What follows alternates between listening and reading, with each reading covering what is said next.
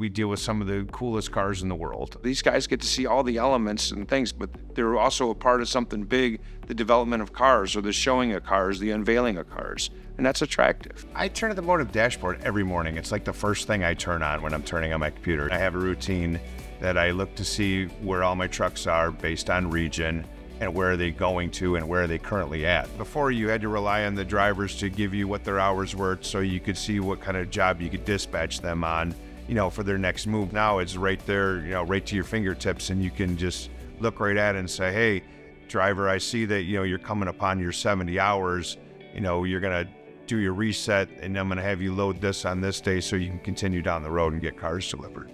Tells me exactly how fast my trucks are going. I can see that they're in heavy traffic. I can see that they're in areas where they're able to, make some time and get some miles under their belt. It's just saved a lot of time and make things so much easier. You can contact the drivers, directly right off the app on your phone, and you can see and get a visualization of what's going on, with the driver. If you get the phone call, he's broke down where he's at. You can see who's, close to him or who's even heading in that direction that might be able to, save or rescue the load because it's got to be there for a time critical event, making sure that the customer gets his vehicle on time.